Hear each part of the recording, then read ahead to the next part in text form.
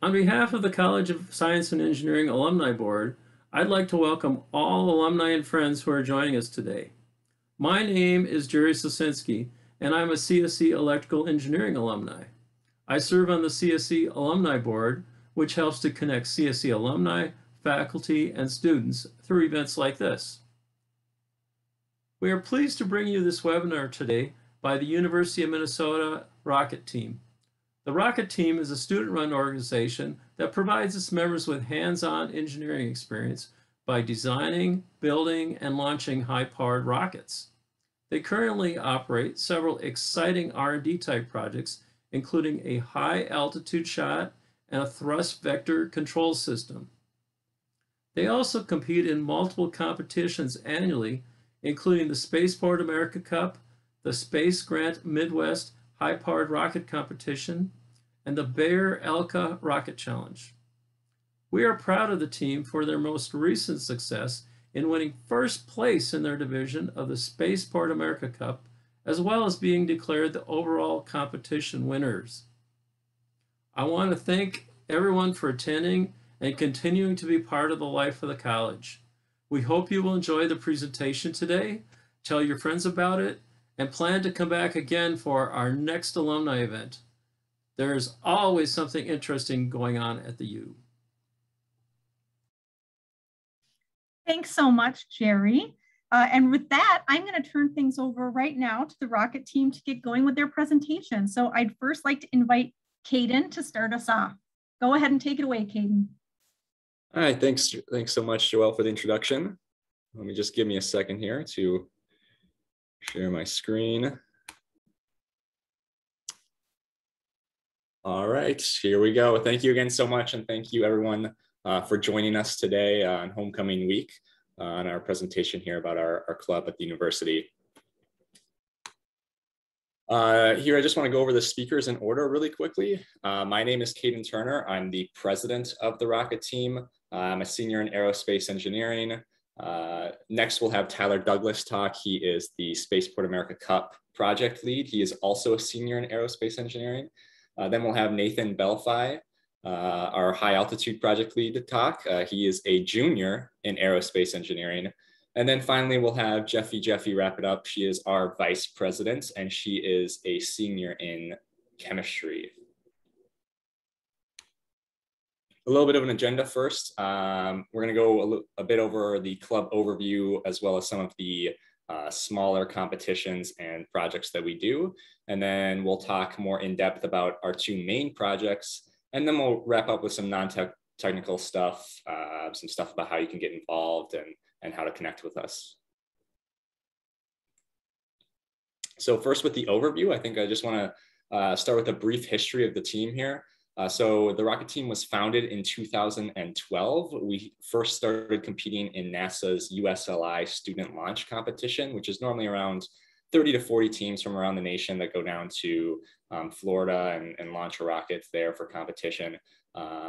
However, as we started to grow, the team wanted to create their own custom rocket motors. And to do that, the NASA student launch competition wouldn't allow us to do that. So we instead moved to the Spaceport America Cup competition, which is formerly known as IREC. And this also allowed us more chance for recognition, as well as the Spaceport America Cup competition is the largest collegiate rocket team or rocket competition in the world. Currently, we have expanded to over 100 active members, and we have 4 active projects. So over the past few years, we started a high altitude project to launch a rocket as high as possible. Currently, we have some projects that are a little bit on hiatus, like the Alka Bayer competition, which is launching a seltzer tablet powered rockets from seltzer tablets and water as high as possible. That competition has been canceled due to COVID last year, and it's not happening this year. We're unsure of the future of that competition, but because of that competition, which we won multiple years in a row, the University of Minnesota Rocket Team has the world record for the highest altitude achieved of a rocket powered by Alka seltzer tablets. So if you want to find us in one of those awesome books about world records, you can find us there. Additionally, we also have 8 sub-teams throughout the team. We're sort of split into 8 sub-teams. And really, we're just designed to focus on a way for students to be involved in rocketry, both as a hobby and as a career. And we have a large focus on custom design and manufacturing of all of our parts. So we try and design and manufacture things as custom as possible, or as we're allowed due to competition rules. Our slogan is making rockets, building engineers, of course. So we make rockets, we're building engineers, both through the experience that they get and through the knowledge of talking with different industry professionals that they get through the Rocket Team and different networking opportunities. So, we really strive to provide an opportunity for students to get both leadership experience and technical experience when they're on the Rocket Team here. And I think we do an excellent job with that. Also, the Rocket Team is just plain fun. So every year we go down to Spaceport America Cup, which is in New Mexico. It's a 20-hour road trip. We can't really fly there. These previous couple of years with COVID, things have been a little wonky. The competition's been canceled, and then this past year, the competition was online. But generally, that's what we do. And this past summer, just a few weeks ago, we were actually able to make a trip down to Southern California to the Friends of Amateur Rocketry site. And that was a 28-hour drive, 2-day trip there, 2-day trip back, week-long trip in total. And it's just a fun thing to do. And it provides opportunities for our members to get out there, do some networking when they're out there, and just also make really good friends. Because the Spaceport America Cup competition was canceled last year, we still wanted to provide an opportunity for members to get launch experience and have fun. And so this picture on the right you see is us flying just at North Branch, Minnesota, about an hour north of here with our large rocket.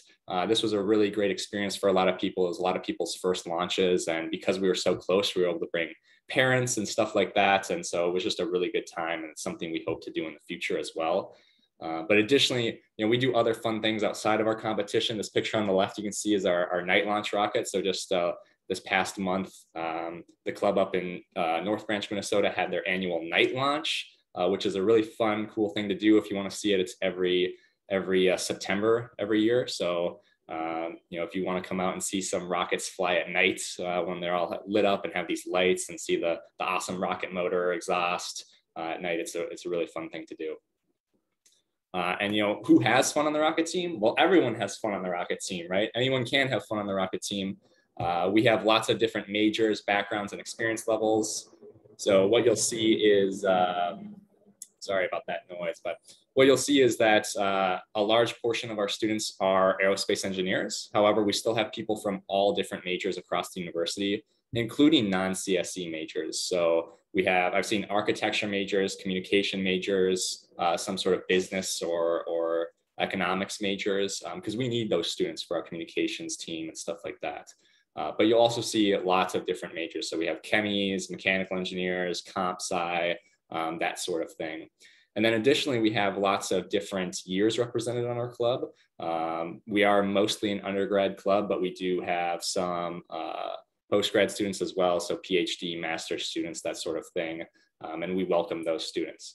Recruitment's been a little bit down because of COVID this past year and the move to online. And so what we're finding this year is we're going to be starting to transition to sort of a young team, which provides a lot of opportunities for new members for leadership experience and the like. Now I want to quickly go over some of our smaller projects. The first one is our Gopher Academy. So this is sort of an introductory program for new members to introduce them to the basics of high power rocketry. And so how this is structured is that for around 5 to 6 weeks, we have sort of lectures or informational talks where different sub-team leads come in and give their information about their sub-team and how different parts of the rocket come together. And then after that, we sort of break into small groups. So we have groups of 4 or 5 who then build a small high power rocket, which is sort of a level 1 rocket. There's different levels. And those mentors consist of experienced members on the team. So this year we've had over 80 new students join Gopher, which is a record number for us. And we're hoping to keep the momentum going and provide a really great experience for those students.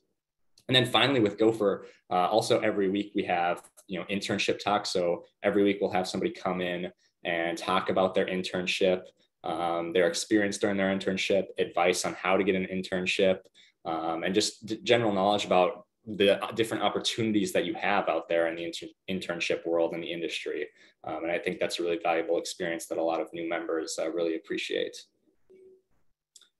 Here you can see the picture on the left is actually just a picture from a week or two ago with that first Gopher meeting of over 80 new students interested. And on the right is an example of the type of rockets that they would build. These are some Gopher rockets from previous years. And you can see some pretty cool paint jobs. You'll always see some awesome paint jobs come out of Gopher. A lot of different groups like to compete with each other on who can have the best paint job. And it's really just a really fun time all around. The other smaller project we do is the Midwest High-Powered Rocketry Competition, which is sponsored by Minnesota's Space Grant Consortium, which is a NASA sponsorship as well. This is actually a local competition in North Branch, Minnesota. Like I've mentioned before, it's about an hour north of here off of I-35 north. And so every year there's a unique design challenge that the team has to build and create. This competition is a little bit of a smaller competition in that we're building sort of a smaller rocket, but it's still a great time. It provides valuable experience. And what you'll find is a lot of new members tend to gravitate towards the Midwest competition. And additionally, we do really well in this competition as well. So we won it in 2019 and we also won in 2017. And now because of their success and hopefully because of our continued need, we also are going to be transitioning this competition team to also be developing some test rockets for other projects as well. So really a lot of opportunity, even if you just want to stay local or stay on a smaller project here. And there's some really awesome, unique design challenges. Here's an example of a previous competition winning rocket at that Midwest competition launching off the pad.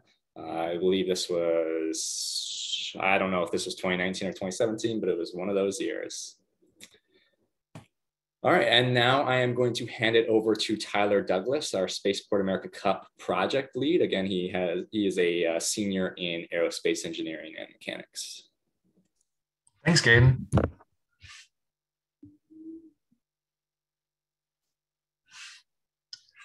Like Caden mentioned before, this Spaceport America Cup is not only the largest competition that the University of Minnesota Rocket Team competes in every year, but it's the largest competition in the entire world for college rocketry. As you can see by this infographic of last year's participants, there were over 16 countries from six continents with over 75 teams. On a usual year, the Spaceport America Cup attracts over 150 teams. The Spaceport America Cup is located at Spaceport America in New Mexico. Spaceport America is the world's largest purpose-built commercial spaceport. And what a spaceport is, it's basically a location in the middle of the desert where the rockets can't reach any cities. And they have a waiver to space, so we can launch our rockets as high as possible. As you can see, this facility is state-of-the-art, modern, and super nice. So during that week in June, all of the 150 teams flocked to Las Cruces, New Mexico, along with a good portion of the country's aerospace sector. And we all meet for a large networking event and a couple days to watch very large rockets launch to 30,000 feet and even higher with our expedition launches. So a little bit of how the competition actually works. There's two main altitude levels. There's 10,000 feet and there's 30,000 feet.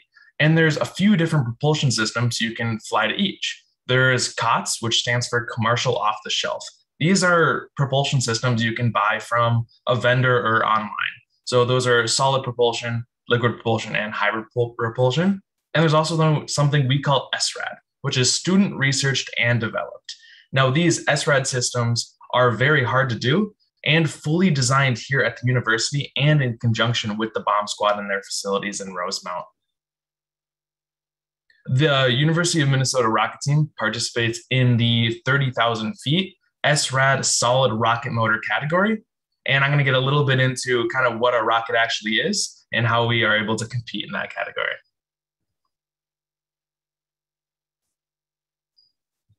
So the rocket is very advanced and very expensive. So as you can see in this photo on the top left here, the vehicle's structure is mainly comprised out of carbon fiber. Carbon fiber is also seen in Formula One cars and supercars. This is a very lightweight but very strong material, and it's super advanced and really awesome to use for our rocketry capabilities. Second, you can see to the right of that is our avionics unit. This is also, we call it the universal flight computer. And those little cards there are able to slide out and slide back in. So for different rockets in different years, we can slide in specialized cards to be able to do what we want with the rocket. This next year, we're doing some very cool things that are called active control. And we can have little cards in there that understand where the rocket is and where it needs to go, and then actuate certain mechanical systems to get us there. To the right of that, you see our propulsion system. Our propulsion system is the same type of solid propulsion that is seen on the strap-on solid rocket boosters of the space shuttle. We use a very similar formulation, but some state-of-the-art hardware to get us where we need to go. The University of Minnesota's propulsion system is one of the most advanced in the entire nation for college rocketry. Below, you can see our recovery system. Our recovery parachutes are really awesome and made in-house. The recovery sub-team has a really hard problem in which they have to design these parachutes on kind of a 2D paper, cut them out in 2D, and sew them together to make these 3D shapes. As you can see here, we have kind of a donut-shaped annular parachute. And to the left of that, you see our payload. Our payload this year is a large, massive biplane UAV. This UAV is deployed at 30,000 feet when our rocket hits apogee and is able to glide around and understand where the rocket is. That way, if the rocket descends on the other side of a mountain range or under a hill, the UAV can transmit different communications back to the rocket so we understand where it is and can go find it. It can also do other aerial photography missions and tracking.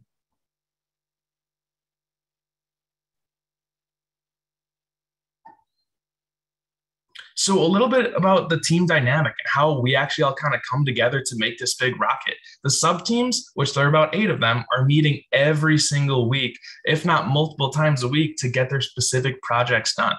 And then once a week, we also meet at something called an integration meeting. And at integration meetings, we all come together to talk about how our specific components are going to work together with others to all come together in this one modular rocket. Also, the rocket together has probably an involvement of around over 100 students throughout the course of the year. And the rockets take around 6 months to fully develop and fully build. Currently, we are in the design phase of the rocket for this next upcoming year. So we take about a couple of months to design the rocket and make sure we have an understanding of what the vehicle is going to look like. Then we have something called a gate review, in which we present this to industry panels and former alumni members who kind of critique our designs and help us make sure the rocket's going to be a success. After that, we'll move into the design phase or the build phase and actually get building on this rocket. Once we get to a good point of building, we'll have another gate review to make sure that any problems that arose can get fixed, and then we'll move into the final test flights and the final flight of this rocket.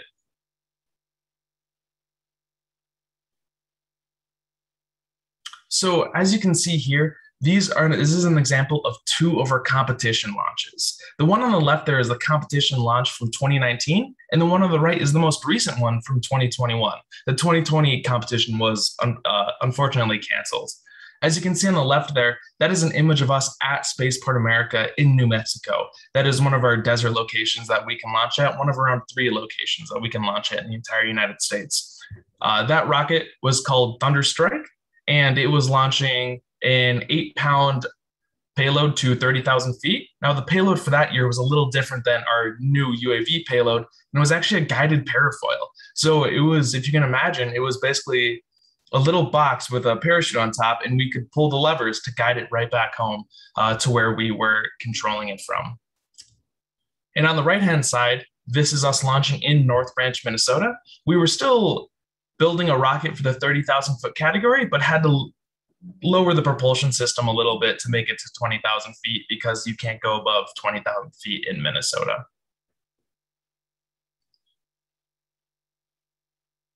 So now I want to give a little overview and a little snapshot of what the 2021 launch actually looked like.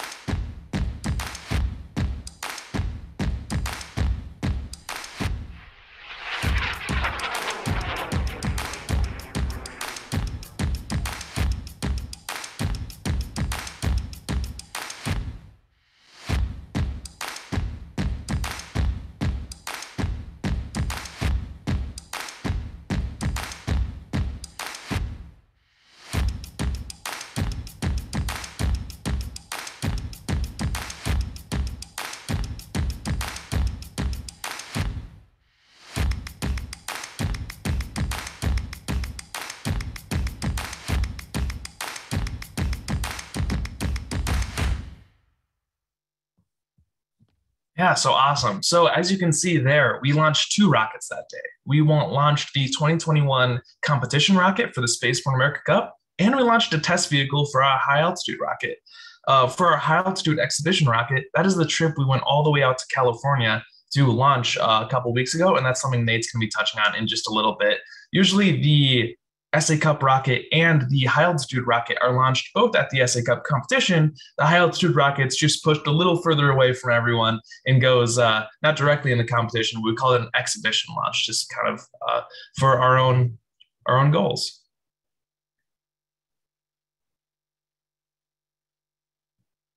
And the results of the 2021 competition. So first off, we were the winners for the 30,000 foot SRAD solid category. That is one of the most advanced categories at the Spaceport America Cup, and that's the second year in a row that we have got first place in that category.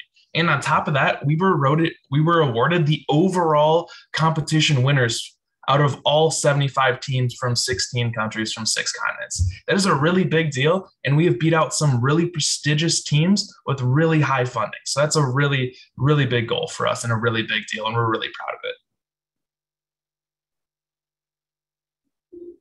And looking into our future. So because we've won the competition and we've been so successful in the past, we're looking to make the next logical step in terms of technological innovation.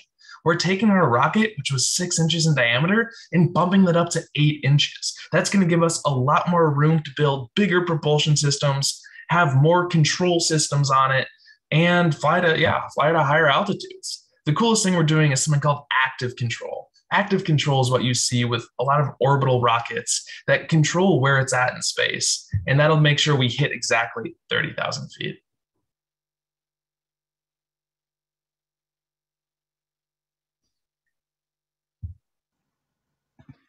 Hello, everyone. My name is Nathan Belfi. I am the High Altitude Project Lead, and I am a junior in aerospace engineering. Next slide, please. So as Tyler and Caden have explained, the High Altitude Project is a little bit different from the competition project. We focus more on the research and design of a little bit more experimental rockets, and we're trying to push the altitudes of our rockets as high as possible. What the High Altitude Project allows us to do is it allows us to test and demonstrate and get more comfortable with some of the systems and the technology that we want to use in the future on the competition rocket. And it also allows us to work on more innovative projects and new subsystems that we haven't really used before. Next slide, please. So our previous rocket was about 13 feet tall, and it included an 8-foot motor section that was built by the propulsion team here at the University of Minnesota. The predicted apogee for that rocket was 110,000 feet, and it was predicted to reach a top speed of Mach 2.8. It included 3 what we call commercial off-the-shelf flight computers that were used to deploy 2 of our custom parachutes that was designed by our recovery team. Next slide, please. So we've been working on this rocket since fall of 2020. We used the fall of 2020 for our designs and started manufacturing this rocket in the spring of 2021 and all the way through the summer. Due to COVID and the virtual Spaceport America Cup, we weren't able to launch out in Spaceport America. And with a rocket of this size, there's really about 3 places in the United States that we're allowed to launch, and those locations are around the desert. And so on September 4th, about 3 weeks ago, we were out in California at the Mojave test area, and we were launching with the Friends of Amateur Rocketry. Unfortunately, also due to COVID, we could only take 7 team members on the 7-day trip, about 60 hours of round trip to get to California and back.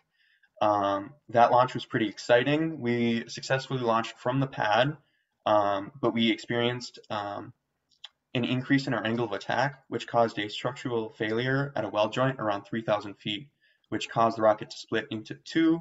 We were able to recover the top part of that rocket, but the motor still had some propellant, regained stability, and it ended up somewhere in the desert. Next slide. Like I mentioned, we are an experimental rocketry team, and so as you saw in the video, That second launch was actually our second test launch. We did 3 test launches leading up to our September 4th launch in California. And through each one of those test launches, we were able to improve and make successfully better rockets and learn from some of the partial to full failures in each rocket, and also the successes of some of those rockets, figuring out what works and what doesn't. We did run simulations on most of those rockets, but we did find that simulations can only model accurate, predictions of what you think the flight characteristics and the building methods are. And using some of these test launches, it allows us to test and fly some of the systems that we flew out in California before integrating them into our final high altitude rocket. Next slide, please. Team integration works very similar to the SA Cup competition team. We utilize the same sub-teams, but with slightly separate goals geared towards the high altitude team. And by using integration meetings like SA Cup, we're able to make continual design updates with all of the sub-teams and make sure that everyone's working together and collaborating to make rockets like these a reality. Next slide. The 2022 rocket, this upcoming rocket, and future plans, we understand our failure in California quite well. It was a failure at a weld bead, and from our previous test launches, we understand and are confident in many of our other subsystems in the rocket. And so we are confident in making some design changes and iterations to that rocket that we tried to launch. And also watching the flight of our motor, we are pretty confident that it was successful. And so we're also planning on increasing the power of that motor to go higher than we've ever simulated before. To mitigate any of the problems that we have experienced in the past, we are working on doing some additional simulations and then also some different manufacturing processes, which we hope will minimize the previous failure mode, and then also just other problems and difficulties that we were having with the past rocket. And then for the future of the high altitude team, we are also planning on doing some 2-stage test rockets to prepare and learn some of the information we need for when we want to integrate that into the high altitude team.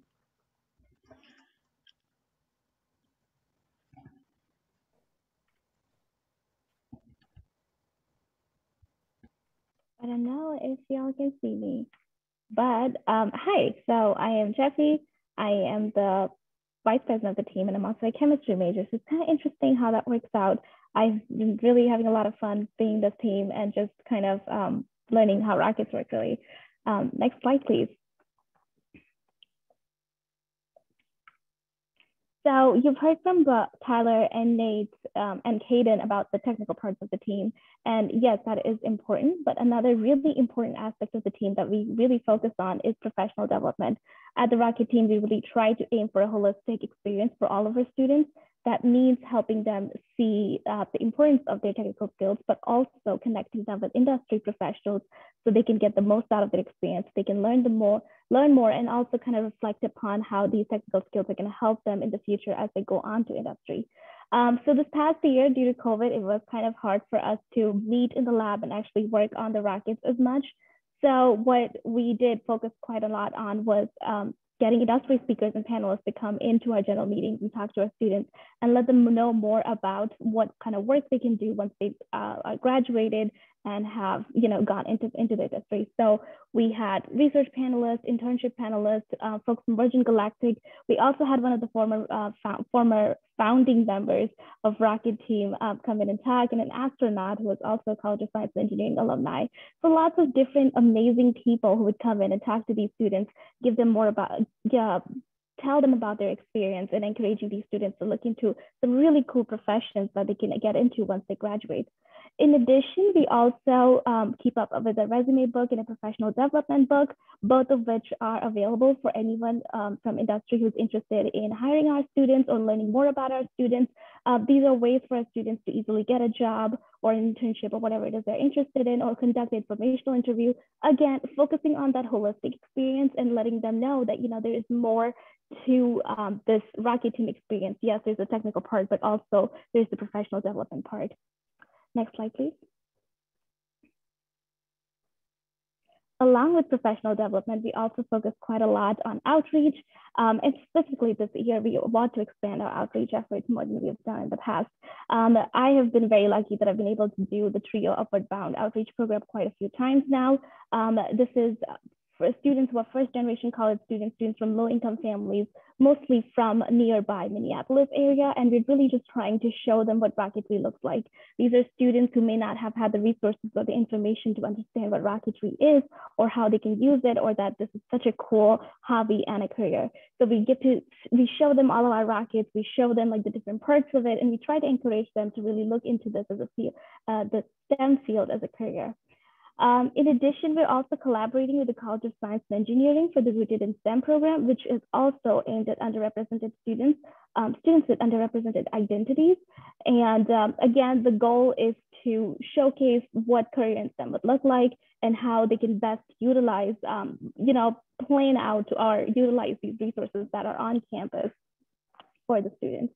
And then some of the other things that we're looking into is also future outreach programs for this year, which is expanding a Gopher program to high school students.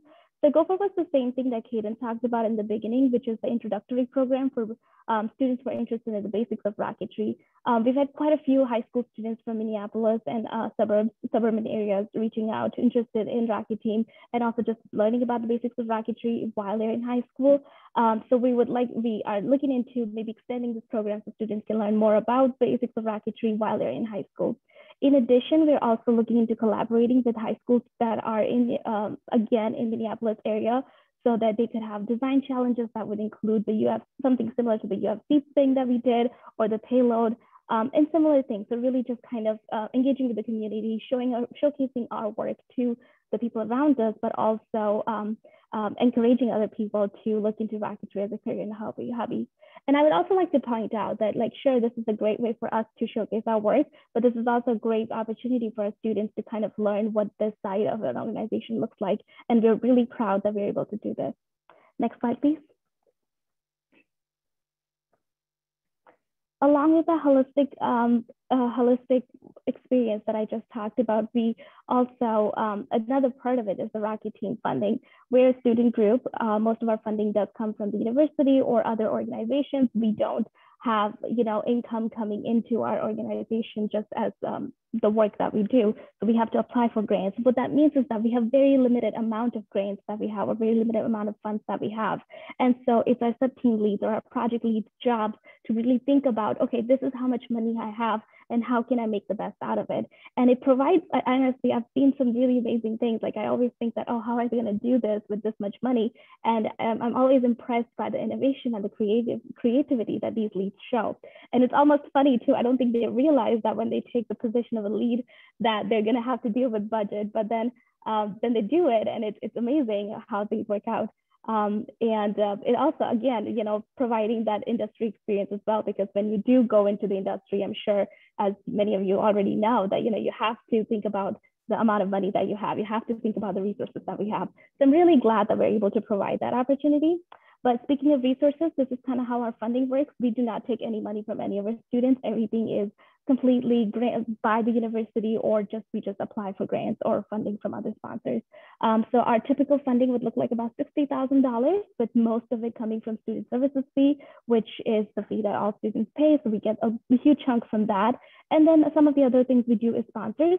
We actually have a dedicated team of students who would reach out to companies, trying to, tell them more about what we do and making a donor relationship so that we could get some funds that way. In addition, we also get some grants and support from the aerospace department, which is also incredible. As far as expenses concerned, most of the expenses do go towards material.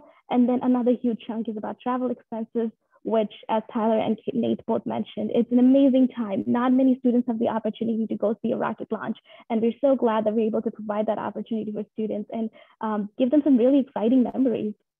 Next slide, please. So now that we've talked about the technical part, the non-technical part, the funding, some of the questions that we always get is, how can you all get involved? And then these are multiple different ways for everyone to get involved and be part of the team. starting with mentorship, we have what 7, 8 sub teams, and we're always looking for industry professionals to kind of guide us, help us plan out the team, and also just kind of shape our organization, especially as we're growing and becoming bigger. So if you are interested, you're more than welcome to reach out to us, serve as an advisor for the team or mentor our sub team. One of our mentors, Gary Stroik, who actually was on the chat, he's an incredible support for the team. And I cannot imagine what the team would be if he wasn't around. So for sure, this is another opportunity, or this is another way that people can get involved. In addition, corporate relations is another way that we encourage everyone to support our team, is through industry speakers. So if you are working for an industry and you'd love to come and talk to our students and give them more information about your experience, we would love to have that as well, and in supporting professional development. And I think corporate relations is super important because, you know, we only have so much reach, right? We cannot, we can reach out to the immediate people and students around us, but for the community and for Minneapolis or for industry to really know what we are, we really rely on our corporate relations for them to kind of tell companies or employers about what we do. You can also join our mailing list, which is a great way to keep up with what we do, the trips we go on, the places the new things that the team is trying. And we also have a donation link for anyone who's interested in supporting, because I just mentioned our team is completely funded. We have to apply for grants, and that's the only way that the team gets funded. If you have any other questions, you're more than welcome to reach out to us. We have that Google form, c.umn.edu/RQT get involved, which will reach out to you back and we'll give more information if we need it. Next slide, please. All right, so this, it's a very long quote, but this is from an anonymous survey that we did, I think last year, from just kind of asking students about their experience on the team and if they have any comments or thoughts about how things are going. And this was from one of a 4th-year student. And I think it kind of just encompasses everything that Caden said, Tyler said, Nate said, and what I said, which is, well, the student apparently became a confident engineer and got lots of fun hands-on experience, became a better writer and a presenter, and made some amazing friendships.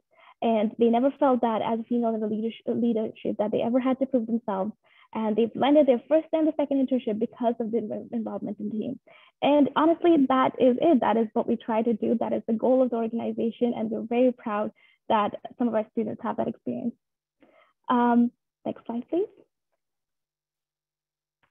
Awesome. So Thao, thank you so much for hearing us. These are some of the ways that you can get in touch with us. We do have a LinkedIn page, an Instagram page, a Facebook page. There should be a link for a website, but that's not there, but I think Joel put that in the chat. But those are some great ways that you can connect with us, reach out to us. We'd love to hear from industry, and we'd love to hear from alumni to learn more about, or to just kind of look for more partnerships. So yes, this is, thank you so much for hearing us. Thanks so much, Jeffy. So at this time, we're going to take questions, and we'll do as many as we can before 1. If you haven't already shared your question, you can put it in the Q&A at the bottom of your screen, and Jeffy's going to be directing those to her colleagues. So at this time, I'm going to ask Tyler, Nathan, and Caden to turn their videos on and join Jeffy on screen and go ahead and answer some questions. Yeah. So one of these questions actually is a Caden question. So I'm going to ask Caden about recovery of the vehicle. So what is the minimum distance from the launch to landing achieved? And also if it's possible for a recovery such as like Blue Origin, or is it impractical for our rockets? Right, yeah, so I assume I'll answer the first part of your question first about how far away or how close we land basically to the launch site. And really that just depends on sort of the recovery setup that we have. So generally, especially when you're flying these high altitude rockets, so the rockets that we fly for the Spaceport America Cup and the high altitude projects, we use at least 2 parachutes, and that's to minimize the amount of horizontal distance that we travel from the launch site to make recovery easier. So for example, for the SA Cup rocket, we have what's called a drogue parachute, which is a small parachute that deploys at the top of the rocket's arc. And then once it gets to a lower altitude, around 1,000 feet, we deploy a larger parachute called the main parachute, which slows the rocket down to a safe speed for landing, so the speed that the rocket can actually survive, so that we can recover it successfully, theoretically reuse it, and also be able to pull flight data off of. As far as the minimum distance that we've ever gotten, I'm not aware. We don't really keep track of that. Generally, it could land at, the higher you go, the farther it's going to drift away from the launch pad. And then, as far as rockets coming down like Blue Origin or SpaceX or something like that, a lot of those rockets use propulsive landings, which is a little bit impractical for the rocket motors that we use. We use solid rocket motors. And so those, once you turn them on, you can't turn them off really, at least not in any practical way.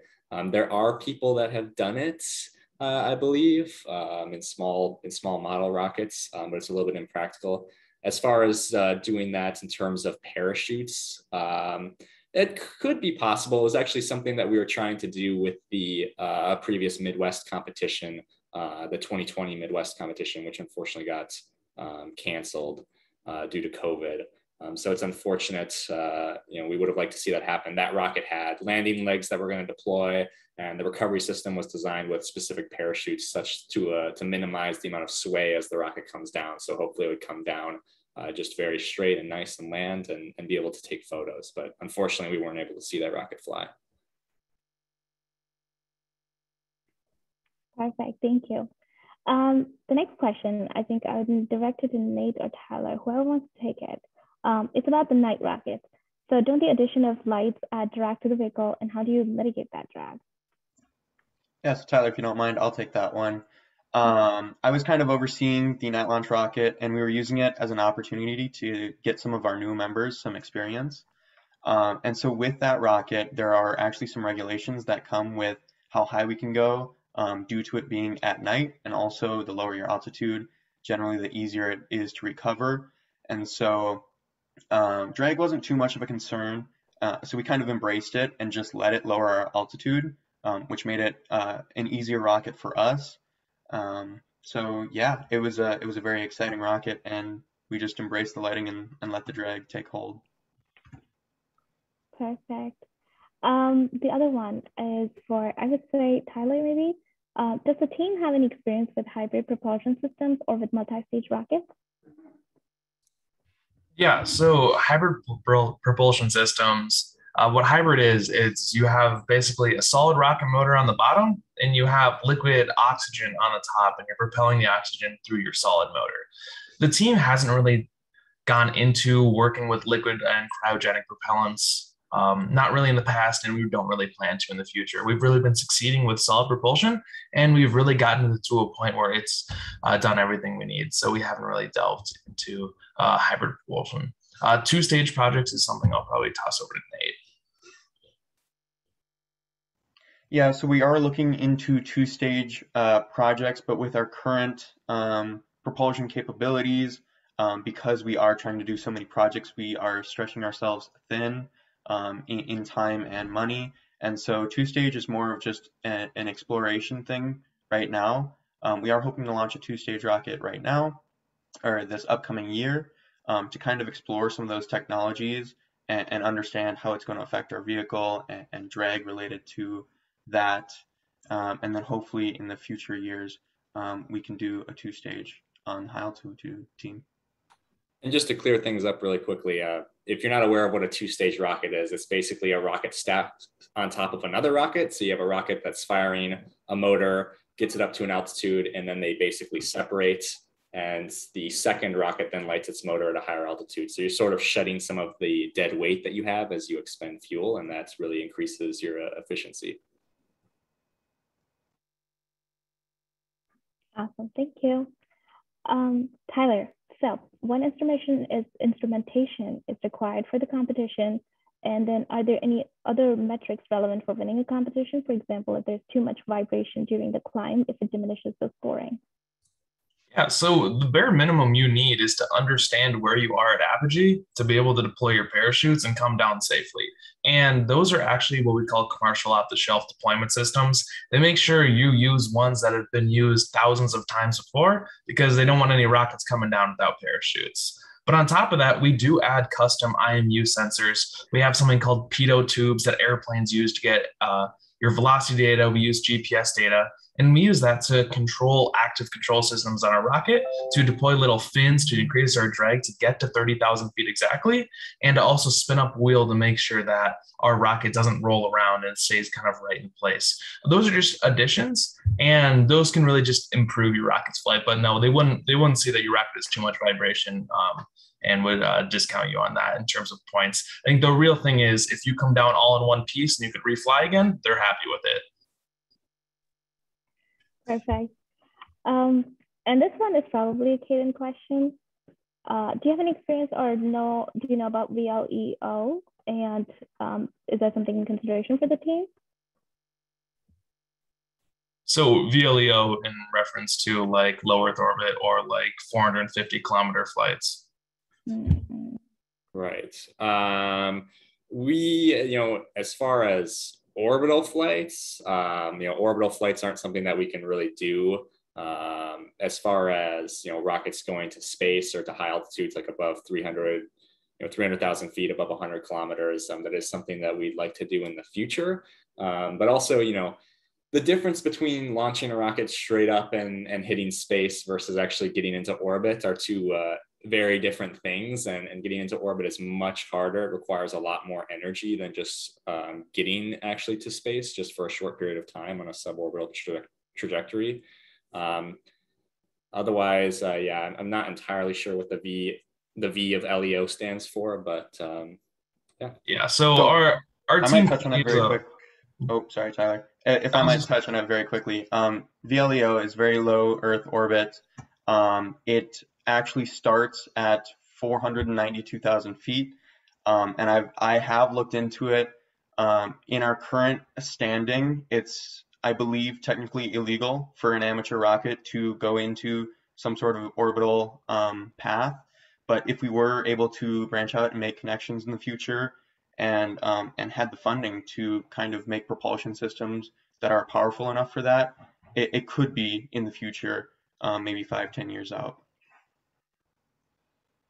Yeah, our team competes in a lot of competitions. We do a lot of cool things. And right now, if we all combine together, join forces, and build a space shot rocket to get that high, we definitely could get to space relatively within a year or two. It just takes time, though, and we'd have to split our competitions up. And we're really not looking to do that at the moment. Perfect. The next question is about the most unusual major or background of a team member. And I think I'm going to take that one. I'm actually a chemistry major, and you would think that chemistry is actually useful to the rocket since, propulsion. But my background is in drug design and discovery. So I definitely took a little bit of a turn there. And to add on to that, I actually I was a treasurer last year, and now I'm the vice president. So chemistry, drug design and discovery, and also money somehow added up together to be Rocket Team. Is there anyone else you guys can think of who has an unusual major? I know somebody was on the recovery team for a year or two with an architecture major. Yeah, that was a little bit unusual. But we had a biomedical engineer launching a high-alt rocket for a year. Yeah, and I think one member in the finance sub team, well, it was the finance sub team, but they were like accounting major or something like that. So yeah, very closely related. I would say that, there's a room for everyone in the team. We don't ever require any sort of experience. So students are more than welcome to join as long as they're interested in rocketry. Yeah. And then one last question I think I would say is, has the team considered trying a high altitude balloon launch rocket that is called a raccoon by Professor Flatten? It is something we have considered before. Yeah, we always have kind of an annual design discussion of how we can maximize the altitude of our high altitude rockets, and it always comes up of how can we start the launch of the high altitude rocket further up into the atmosphere. So balloon launch, or sometimes even there's some commercial companies that are launching from planes or that sort of thing. So it does come up. It tends to be a little bit beyond our scope, but it's always a fun discussion when we have it. Perfect. Now that we have some time, I think if one of you can just go around and just say what's the best experience of the team that you have had in the past 3 years or so. So yeah, if one of you can do that. Oh, that's a really tough one, Jeffy. I think my favorite part is when we work directly with the bomb squad. Um, we're working with some pretty volatile chemicals, and we kind of want to be out in the middle of nowhere. And we actually get to use their facility. So whenever we're doing our test fires, I invite my parents, I invite my friends, and they show up. And the bomb squad guys all show up in their tinted out vehicles, and they come to watch. And we use their facility. We have really long launch operations, and it's just a really fun time to have everyone kind of come and see what you do. So that's kind of my favorite part, is doing really cool things, but then having to actually have people see the cool things I'm doing, because we launch and test fire so few times a year. That's really fun.